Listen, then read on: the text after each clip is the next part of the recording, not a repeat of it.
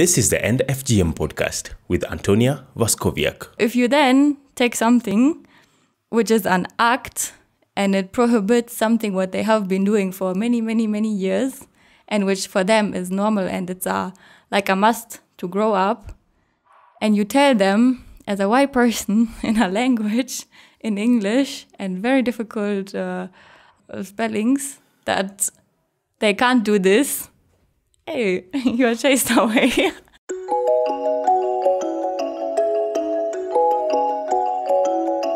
Welcome to the End FGM Podcast. My name is Jeremiah Kipainoi. I spend time with change makers who are making an impact in Kenya and beyond. Each week, we listen to incredible stories of ordinary people just like you, making a difference. They share their successes, failures, and what they are learning along the way. Thank you for being with me today. Let's get started.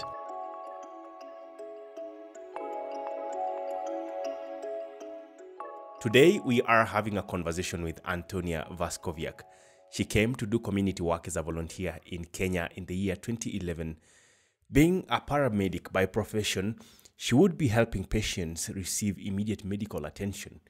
However, at 26 years, she is running an organization and working against FGM in a country far away from home. Today, we focus on approaching, gaining trust, and working with an FGM practicing community when you are from another community or culture. Welcome to the End FGM Podcast, Antonia. Let's begin with your journey. What made you join this campaign? When I first came to Kenya, I was 18 years, and I just heard about FGM when I was 17. I was still in high school, and I found this work camp where it talked about FGM, so I really wanted to come and know more about it.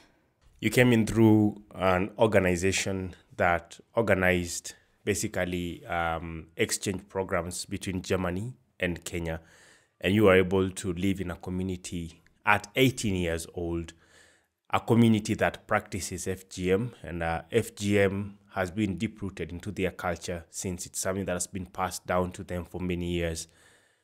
So you joined in as a volunteer. What were you doing in that organization then?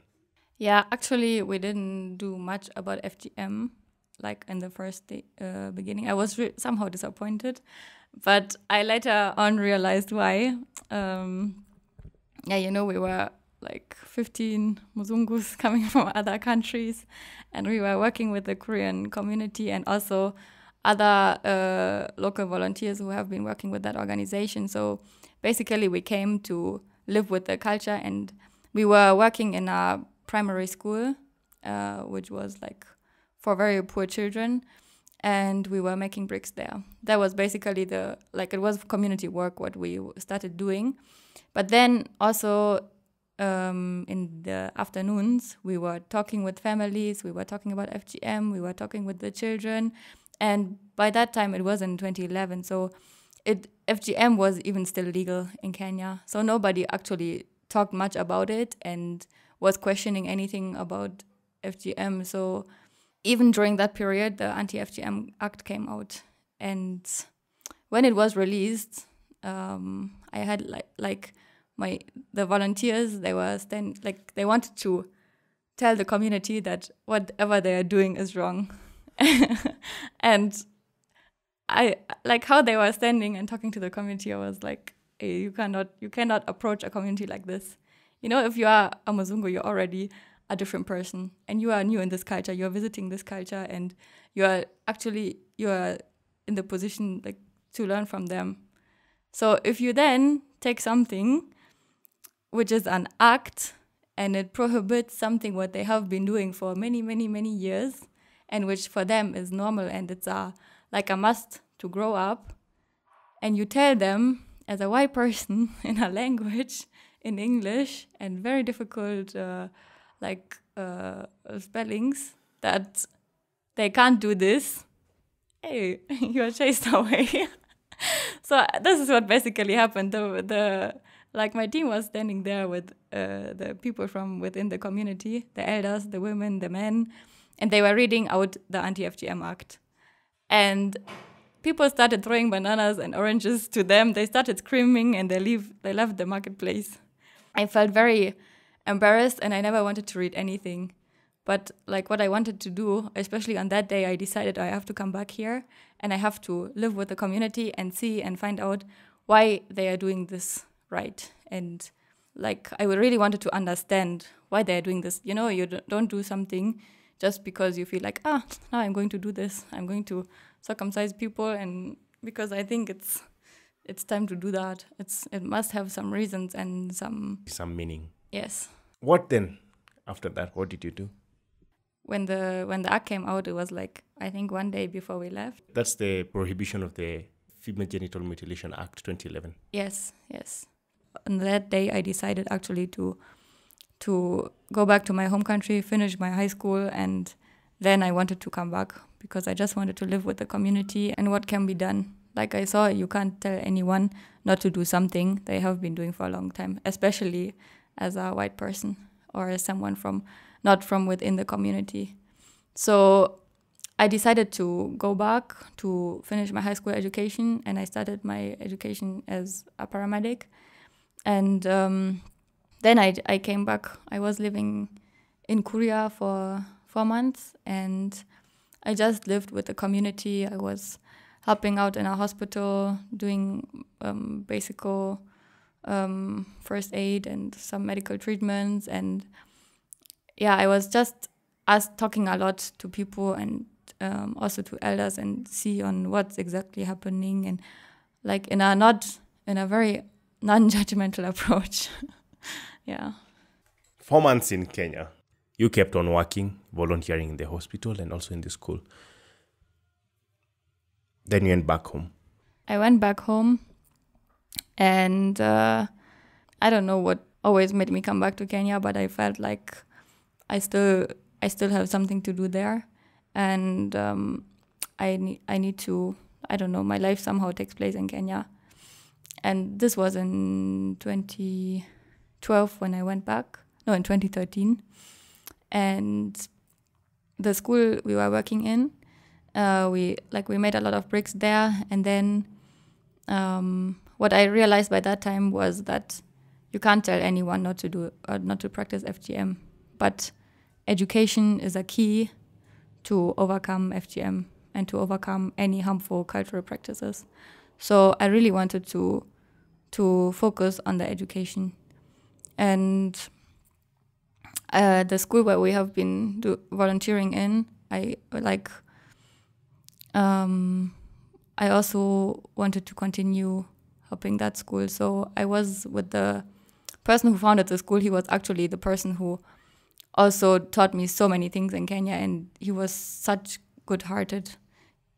Yeah, in that year, like in the 4 months, we built 4 classrooms, and I was able to like get some financial help from family and friends in Germany, and I didn't have any organization by that time, so I just tried to see what I can do by myself, and I went back, and then he died. He then suddenly died. Like, he was very sick, and actually I came to Kenya because of his funeral, because I was very close to him, and he was the person who I did everything with in Kenya. So after the funeral, like, we didn't know how to continue. Also me, I didn't know how to continue with what we started, because I was somehow raising the school with him, and now suddenly he was gone. I really wanted to continue what we started because it was his dream to put up that school, and also to join the Anti FGM work with the education. To use education to bring much more enlightenment, and also trying to end FGM in Kuria. Yes. That was my goal. In 2016, I founded the organization Zinduka in Germany, because it was somehow necessary to grow and to make things official. So we yeah, as Sinduka also, like our slogan is education against mutilation, which is basically the school education, yeah, against mutilation. I think it pretty much explains itself. We were able to raise the school, and like even already in 2016, it had, I think, 9 classrooms and a kindergarten, and we came from 80 children to now it's almost 360 children. So I think we really improved, and we have so many kids who are vulnerable and coming from poor backgrounds, and we joined the Anti FGM work.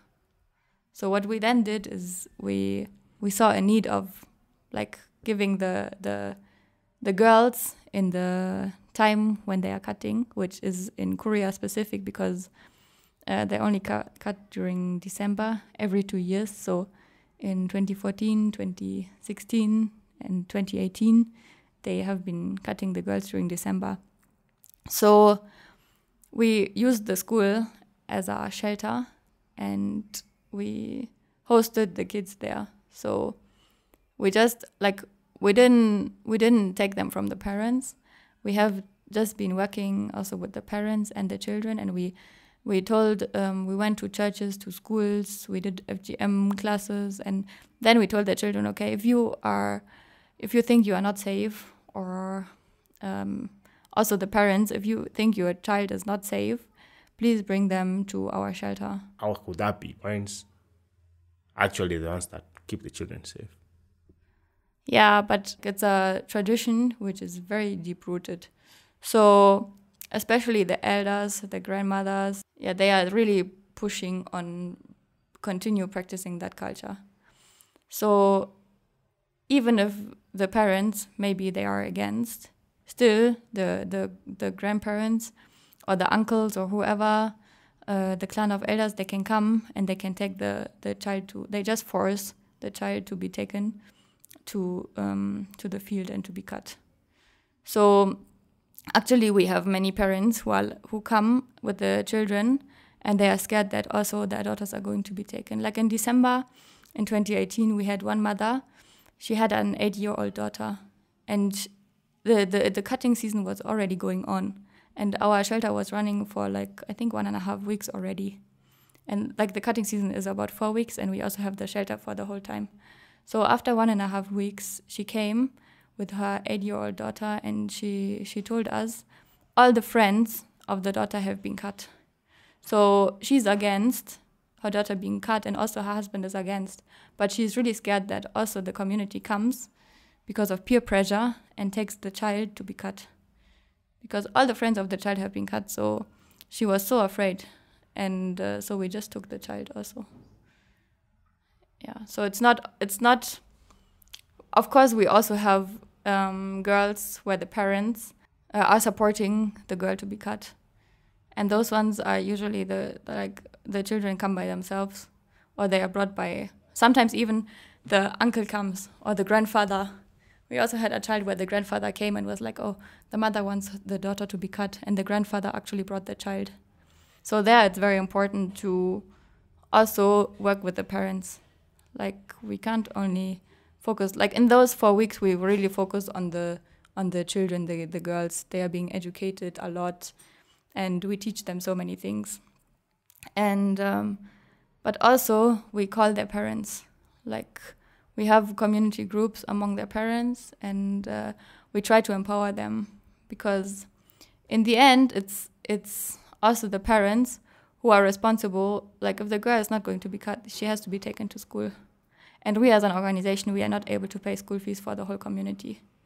So we also want the parents to know that they are able to take their children to school if they don't cut them. So they also have to see the benefits of not cutting their kids. Yeah, so we are trying to work with everyone, and we are not always directly talking about FGM. If you just look and see what can be done, there are a lot of things, especially in Kuria.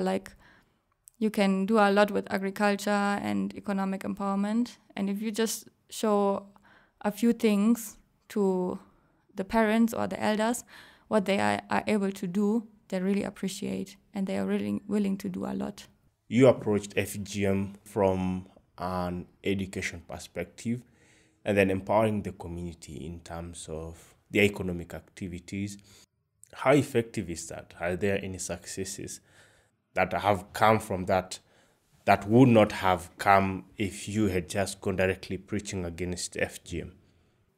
I think it's all about sustainability. If you just preach about FGM, especially me, who was a white person, that's what I said in the beginning, you are chased away. Also, if someone would come to my country and they would tell me, this and this is wrong, but I have been doing that all my life, I would also chase that person away because they don't know anything about my culture. So for me, it's up on me if I understand what is right to do and what's not right to do. Like, for example, we have a shamba and we plant vegetables there. Then we can harvest the vegetables and we get something because we are able to sell them. And maybe we can even go to Nairobi and sell them there because we get more money. And then we can use this money and we can take our daughters and we can send them to school. If our daughters are growing up and they are able to get education, they are also able to get a job. And then our daughters later on can take care of us. So I really have to understand the long-term benefits. You've hosted a number of guests before and then released them to the community. How is that period like normally? Actually, like in the beginning, when we first did when we had the first camp, it was not as well received as it is today, because also I think we all know that the society is changing. Also concerning FGM, like 6 years ago we couldn't talk about FGM on the road. Now we can do that. So there are many things changing within along the years and also within the communities. So people now realize that also if the children are coming to the camp, we are not trying to take them away from them. And actually, as I said, most of the parents they bring the kids themselves. We do have those cases, but they are very few. And it's always the children's department and the police who is involved. It's not us.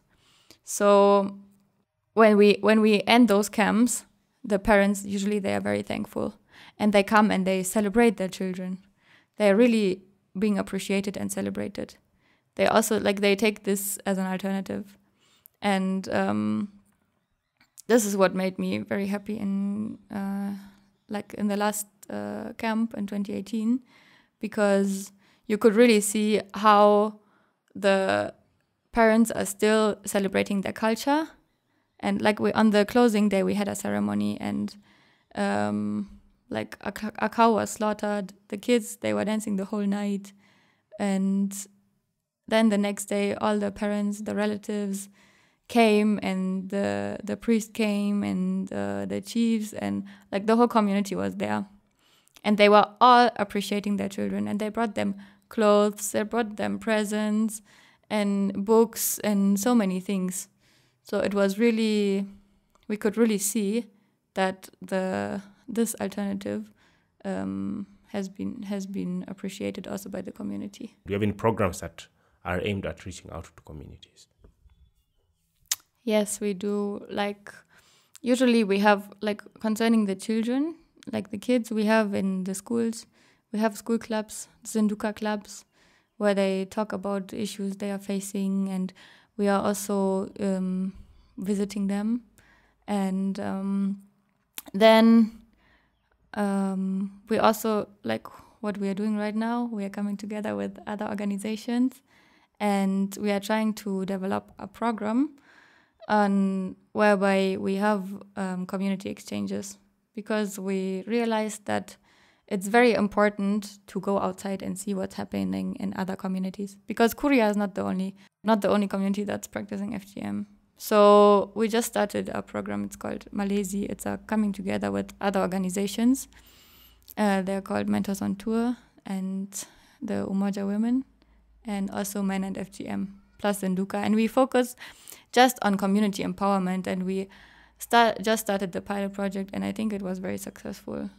Now let's head to how you were able to interact with the community. You said you came from a different culture completely. You came to Kenya as I'd say foreigner, and you came in and were able to integrate into this community. But there are, of course, some things that you had to do. How was the journey now after that, when you started running the organization and trying to blend in not just into the community, but basically into the organization? How has it been from an outside perspective?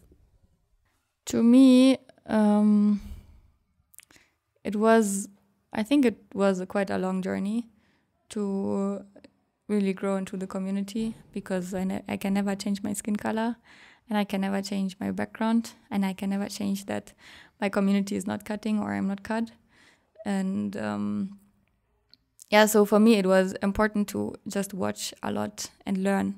Actually, we also have volunteer programs, and we have many volunteers who come.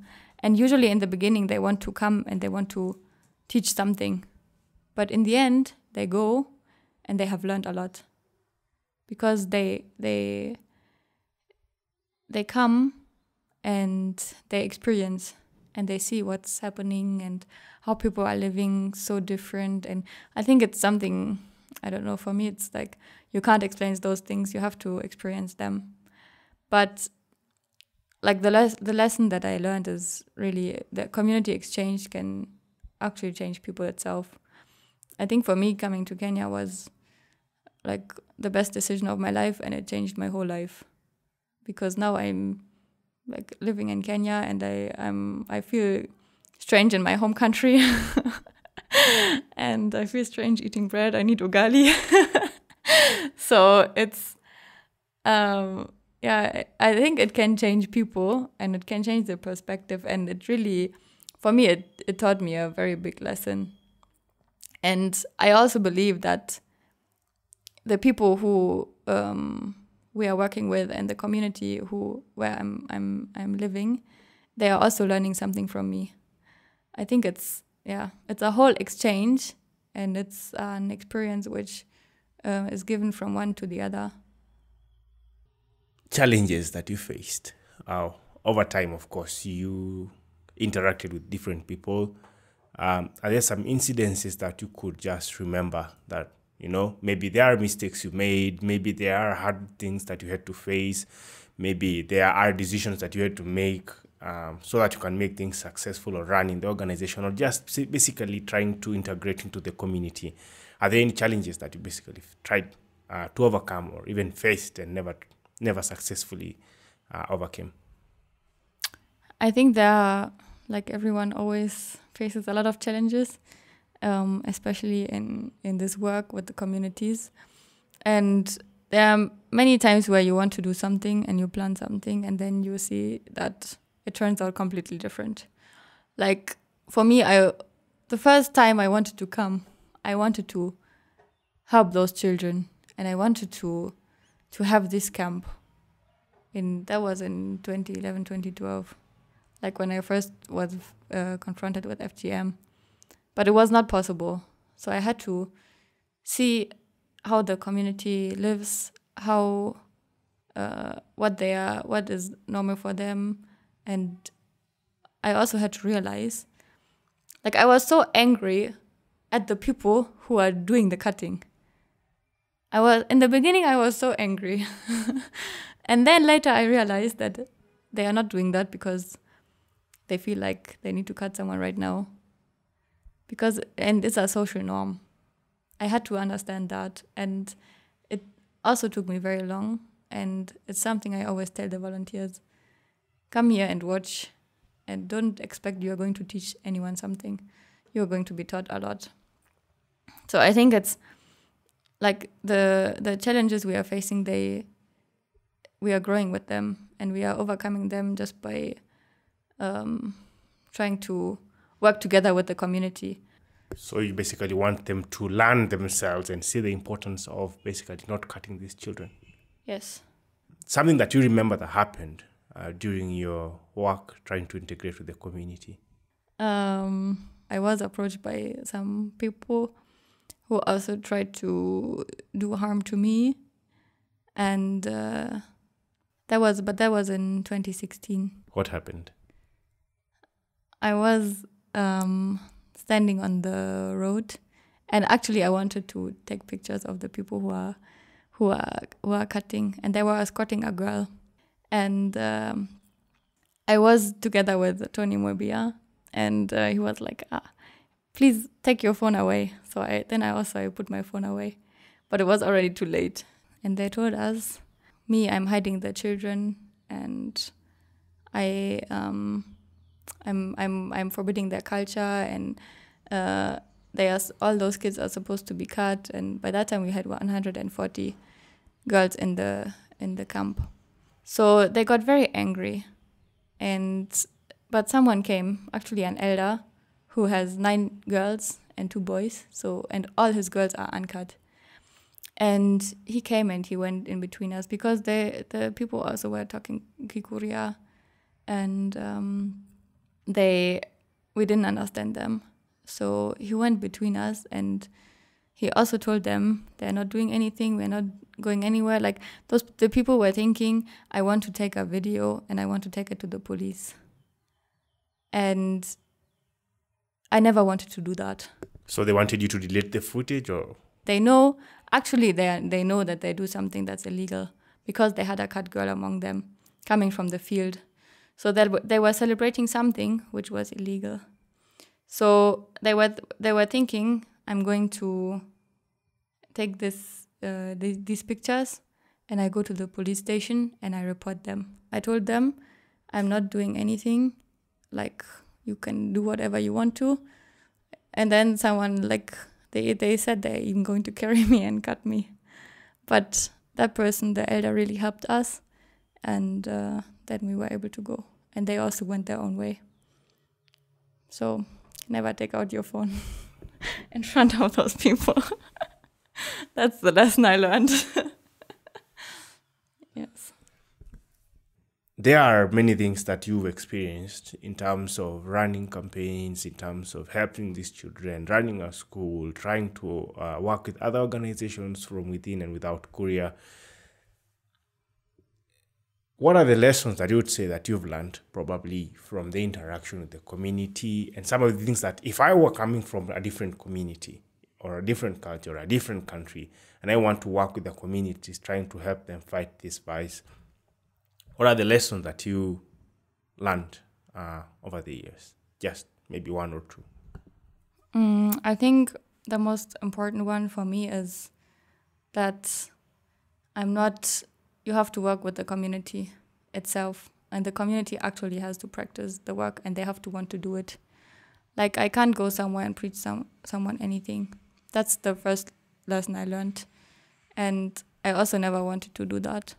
So if you interact with the community, and if you have the people on the ground who it has to be their responsibility to achieve this goal. And if they see it's a benefit to them, they will also go and share it with other people from within their community, or even with other communities. So basically for me, it's so important to work on the ground and to really involve the people on the ground and to have them own the projects. And then I think the other thing, I never came and I said I want to run a school, I want to run an organization, I want to do this and this. It just somehow happened. I only came because I wanted to understand why FGM is happening, and I wanted to understand the culture.